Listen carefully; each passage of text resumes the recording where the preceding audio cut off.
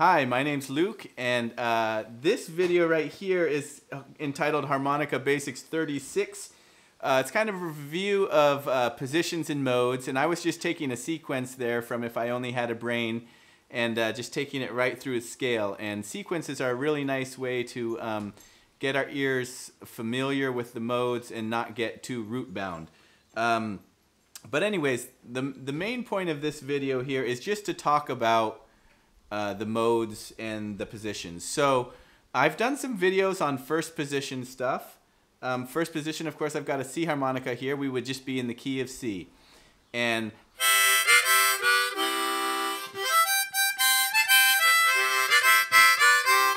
right, that's the sound of first position on the harmonica. And there's a video that I did on the first position major scale.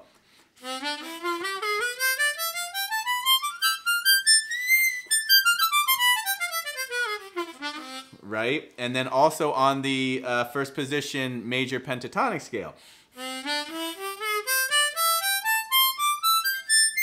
Right, and again, the intervals of the major scale, which we talked about, is you have your root, major second, major third, perfect fourth, perfect fifth, major sixth, major seventh to the octave. And the major pentatonic scale, the intervals is just the root, the major second, the major third, the perfect fifth, and the major sixth. So the difference between the major scale and the major pentatonic scale is the pentatonic, as the name denotes, is only a 5-note scale, and you're simply omitting the fourth and seventh note in the major scale. Okay, from there we move to second position. Second position is right. On a C harp, we would now be in the key of G. So we would be up a fifth. Each time we change positions, we're going up a fifth. So now we are in the key of G. I've done videos on the G Major Pentatonic Scale.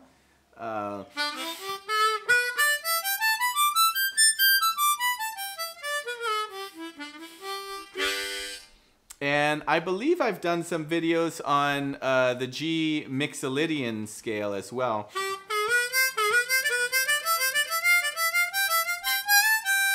Okay, and when I'm talking about G Mixolydian, all Mixolydian is, it's the fifth mode. It's playing from G to G on the white keys of the piano. And if you analyze that, it's just like the major scale, but it's got a flat 7 in it. Okay, so it's a great scale that you can use over a dominant 7th chord, which is a dominant 7th chord, of course, being a major triad with a flat 7 on top. So that's why the Mixolydian mode works great there. So for example, Mixolydian would be a great tonality to use over, for example, a chord progression that went from G to F. You know, I'm just gonna grab a guitar here real quick. You know, something like this.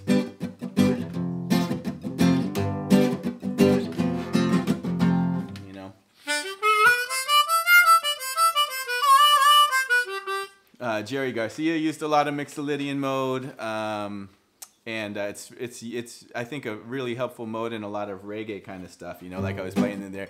That's a real common progression in reggae from the root to the flat 7 harmonically. Okay, so that's a little bit about second position. And again, there's videos on that. I'll put the links to the videos in the info tab if you haven't checked that stuff out yet. And then third position, again, we're going up a fifth now. So now our root, instead of G, is going to be D on a C harmonica.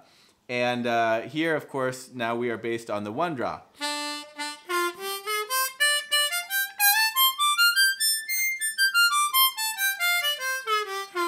So that was I just played the minor pentatonic scale in third position. And I've got videos, 3 different videos, one on the bottom octave, one on the mid octave, and one on the top octave of the pentatonic scale, the minor pentatonic scale in third position. So again, you would be using in third position a C harmonica to play in the key of D. Okay, so the one thing that I didn't really mention in the third position videos that I've shot so far is that if you play all the notes from D to D, just like if you play D to D on the white keys, That mode is called the Dorian mode. And if you analyze the intervals of the Dorian mode, it's very similar to, what's it very similar to? It's like a minor scale with a raised sixth. So you've got a major second, a minor third, a perfect fourth, a perfect fifth, a major sixth, a minor seventh, and an octave.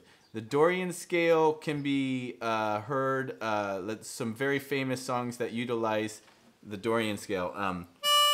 Let's see.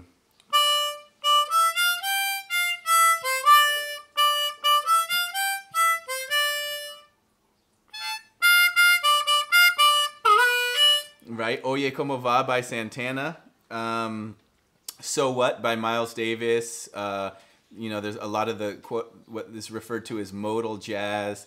Riders on the Storm by The Doors. That would be another well-known song that's in the Dorian mode. And if you want to play the Dorian mode, it's just like playing the same as if you know the first position major scale, then you know all the notes for any of modal playing on the harmonica in the various positions. So in other words, if you know the first position major scale, that's from C to C. It's the exact same notes, but now we're just thinking about it from a D minor perspective to play in third position for a Dorian kind of a sound.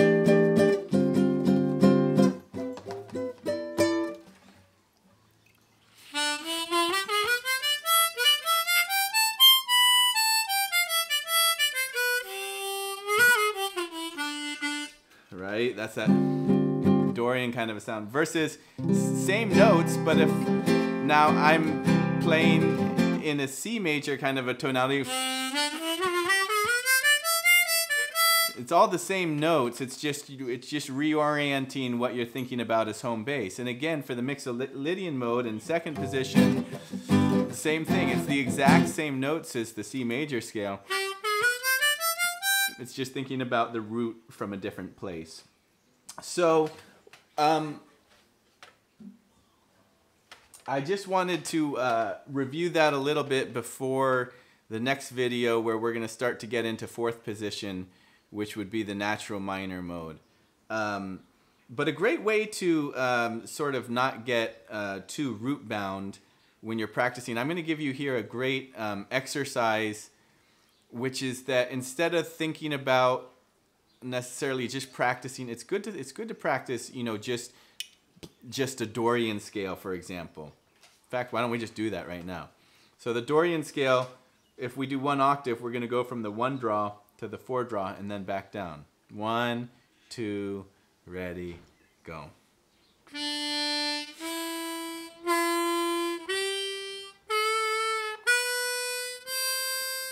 Now back down.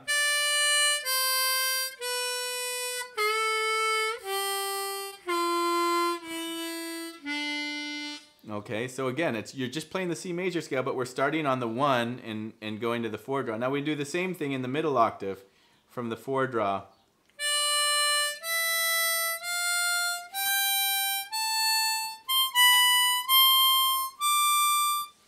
And then from the 8 draw back down.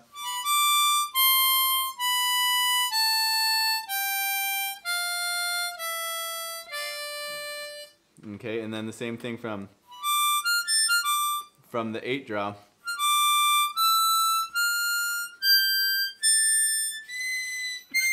And then we can't quite get the high octave.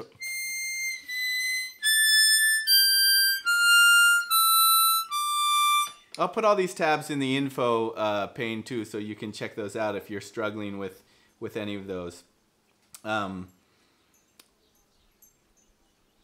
So that's a little bit there about the, that was an example of just playing like from the root to root in the Dorian mode, which is a really good thing. The Dorian mode is really helpful, I think, in funk stuff too, like if you're doing anything with a James Brown type of sensibility, a lot of that stuff like Soul Power or something like that would be another good example of a good application where Dorian is going to fit really well.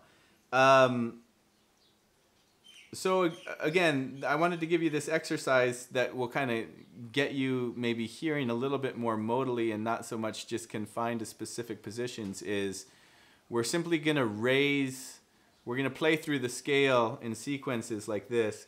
So I'm going to play first position major scale.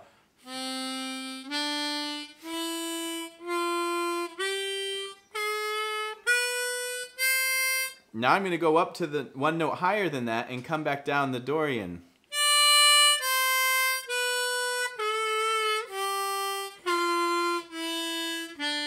Now I'm going to start one note higher than that, which will be going up Phrygian, so we'll be starting on the 2 blow this time.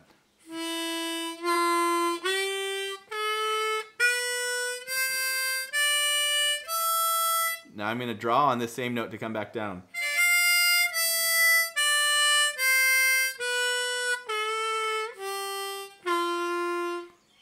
Now I'm going to start on the 2 draw. You get it?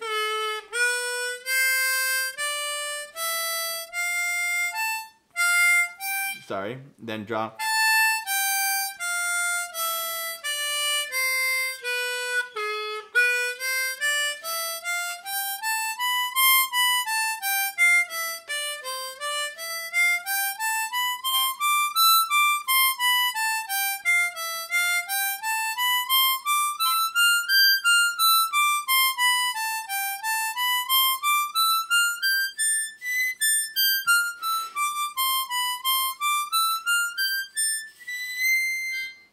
So same thing coming back down. So you're just always going down one.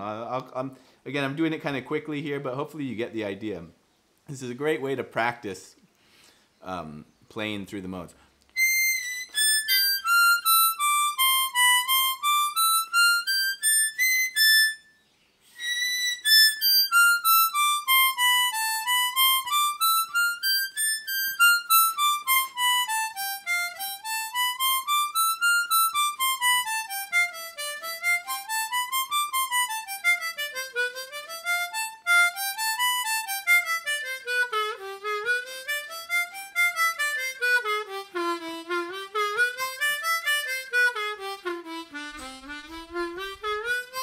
Okay, so I'm kind of rushing and making some mistakes there and stuff, but this is just to give you an idea of, you know, and it's the same thing as I talked about in some of the earlier videos too, of just taking a 3-note pattern or taking a 4-note pattern or skipping notes, you know. So examples of those would be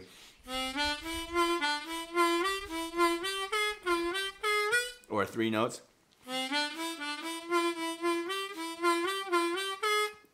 or skipping notes.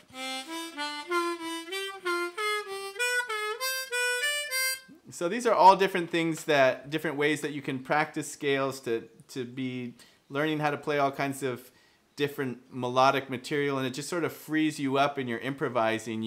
If you do some of these things, if you kind of be disciplined and practice some of those types of things, I think you'll find the next time you're in a context of playing with other musicians, some things might pop out of your harmonica where you just be like, whoa, where did that come from? That was cool. So it's one of the things of delayed gratification. So hopefully this video didn't do more harm than good. And again, hopefully it'll be supplemented by information in the info pane and by watching some of the early videos if some of that stuff is unclear to you. But I just wanted to do summing up a little bit of first, second, and third positions, which I'm probably kind of done in the Harmonica Basics series now, and now we'll be moving on into fourth position. Again, thanks so much for watching. Thanks for all of your support and feedback, and keep on playing the harmonica.